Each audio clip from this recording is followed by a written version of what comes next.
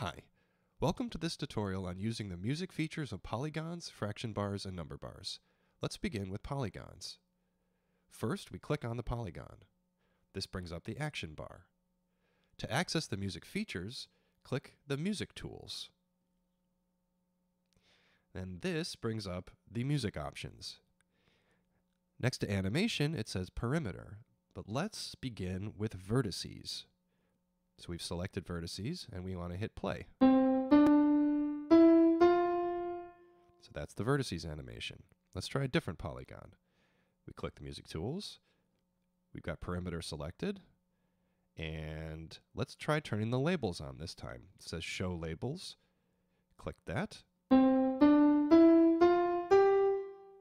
That's the perimeter animation. Now let's look at an area animation on a different one. So we can click area, show labels. And now let's look at angles. Angles, show labels.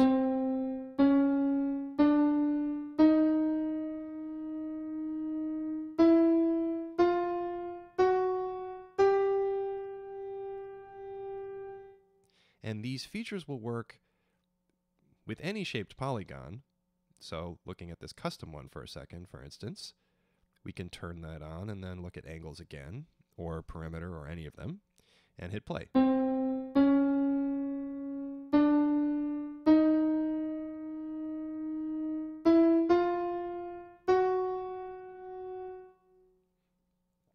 The polygons can all be scaled. So if you click on any one of them, you can then click on the advanced menu and you'll see scale here. And if we change that to something like 3, then you can see it's huge. Let's say we want to change it back to perimeter and then hit play. And so as you can see, it'll work for all of these. Okay, next up, let's look at the fraction bars.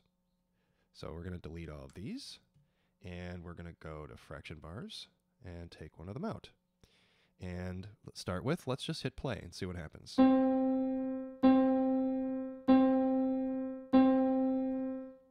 You can rename the fraction bars, which causes the denominator to change.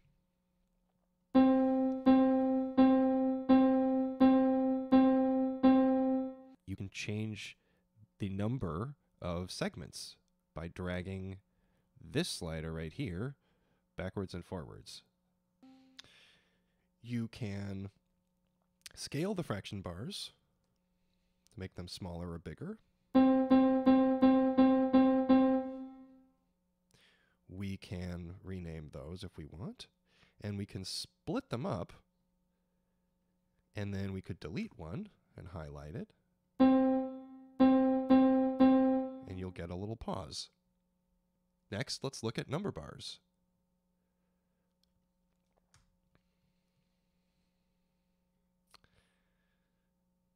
Okay, so here's a number bar. Let's hit play. We can use this slider here to look at the prime factors of the number bar. And then you'll hear those new divisions. If you want to split it up, you can split. This type of thing. Highlight it again. We could take another number bar and we can go like this and then hit merge, and it puts them all together. Now 17 is a prime number, so all we've really got is 17 and 1.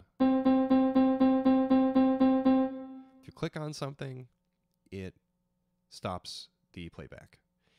So let's look at a different factor real quick.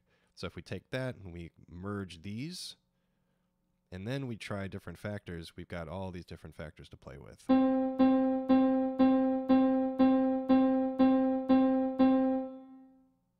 so those are the basics of making music with polygons, fraction bars, and number bars.